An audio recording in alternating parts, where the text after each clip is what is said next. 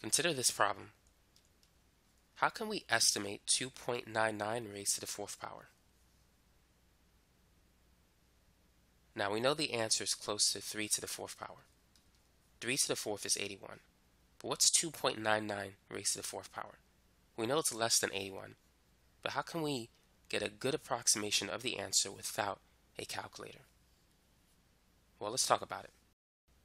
First, we need to know what function is associated with this expression. So f of x would equal what function? All you need to do is replace 2.99 with x, and you get this function, x to the fourth power. And then you want to pick a value for x where it's very close to 2.99. So therefore, we're going to say 3. And what you need to do is write the tangent line equation at x equals 3, and then use that equation to approximate this value.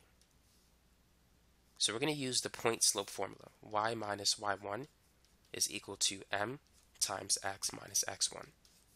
We already have x1. x1 is 3. We need to calculate y1, which is going to be f of 3, which is 3 to the fourth, and so that's 81. So y1 is going to be 81. Now we need to calculate the slope, which we could find using the first derivative. So f prime of x, using the power rule, that's going to be 4x to the third power. So f prime of 3 is 4 times 3 to the third power. So 3 to the third, that's 27. And 27 times 4. Well, 20 times 4 is 80. 4 times 7 is 28. 80 plus 28 is 108. So this is equal to the slope when x is 3. So now we have x1, y1, and the slope m. So let's plug it into this equation. So it's going to be y minus y1, which is equal to m times x minus x1.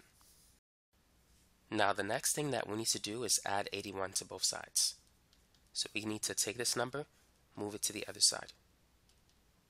So it's going to be 81 plus 108 times x minus 3.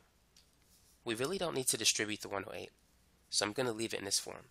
So this is the tangent line equation at x equals 3.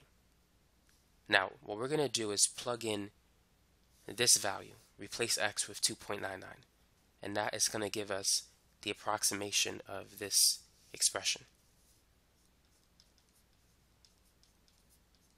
So replacing x with 2.99, we have 2.99 minus 3, which is negative 0.01. Now 108 times negative 0.01, you just got to move the decimal 2 units to the left. That's going to be 1.08, but negative. So what's 81 minus 1.08? So this is going to be 81 minus 1 minus 0.08. 81 minus 1 is 80, and 100 minus 0.08 is 92. So 80 minus 0.08 is going to be 79.92, because you have to take away 1 from 80. And so this is going to be the approximation.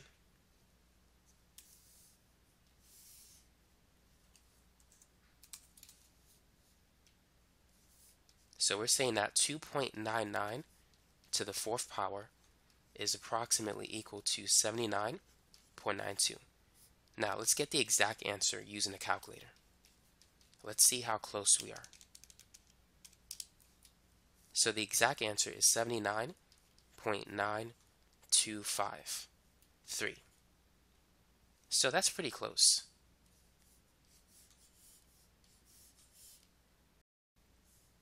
Let's try this one. Estimate the square root of 9.1. So first, we need to identify the function. The function is going to be the square root of x. And now let's find the first derivative. So this is x raised to the 1/2. And that's going to be 1/2 x to the negative 1/2, which we can rewrite it as 1 over 2 square root x. Now, x we could say is 9, because 9 is close to 9.1. So now let's evaluate f of 9. F of 9 is going to be the square root of 9, which is 3. So if x1 is 9, y1 is 3. Now we need to calculate the slope, which is going to be f prime of 9. I take that back. So that's 1 over 2 square root 9. And the square root of 9 is 3. 2 times 3 is 6. So it's 1 over 6. So the slope when x is 9 is 1 over 6. So once you have these three things, x1, y1, and the slope, you can now write the tangent line equation.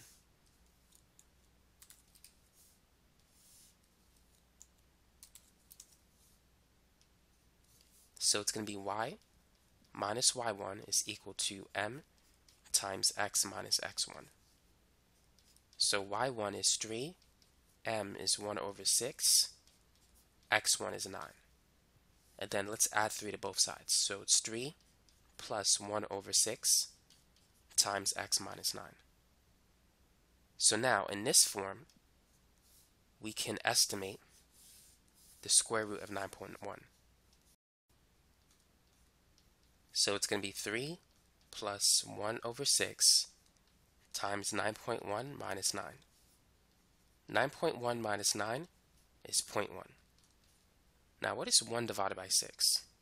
If you're not sure about this, you can use long division to convert the fraction into a decimal.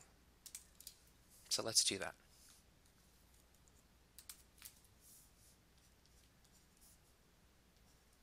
So the numerator has to go on the inside. 6 goes into 1 0 times, so we need a decimal point. Let's add another 0. 6 goes into 10 one time. 1 times 6 is 6. So 6 times 0.1 is 0.6. 1 minus 6 is 4. And then add another 0. 6 goes into 40 6 times. 6 times 6 is 36. This gives us another 4. And 6 goes into 40 6 times. And then you could see that it's just going to repeat. So it's basically 1 over 6 is 0.16 repeated.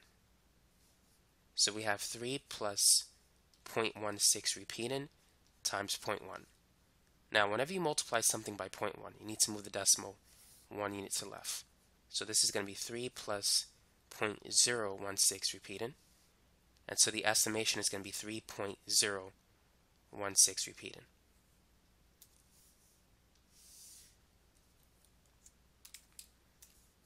So the square root of 9.1 is approximately 3.016 repeated. Now let's get the exact answer using a calculator. And this is going to be 3.01662, which these two numbers are very close. So the tangent line approximation is very useful for estimating things like the square root of 9.1 or the other one, 2.99 raised to the 4th power. Now it's your turn. Estimate the natural log of 1.1 without a calculator. So the function is ln x. And the first derivative of ln x is going to be 1 over x. Now x1 is going to be a number close to 1.1, so the best answer to use is 1, because we know the natural log of 1. So f of 1, which is ln 1, the natural log of 1 is 0, which means y1 is 0. Now the first derivative, when x is 1, that's 1 over 1, and so that is equal to the slope. So m is 1. So now that we have x1, y1, and m, we can now calculate, well, we could determine the tangent line function. So it's y minus y1 equals m times x minus x1. So y1 is 0, m is 1, and x1 is 1. So basically, the tangent line approximation is x minus 1. So what we need to do is plug in 1.1. So it's going to be 1.1 minus 1, which is 0.1. So therefore, we could say that the natural log of 1.1 is approximately 0.1.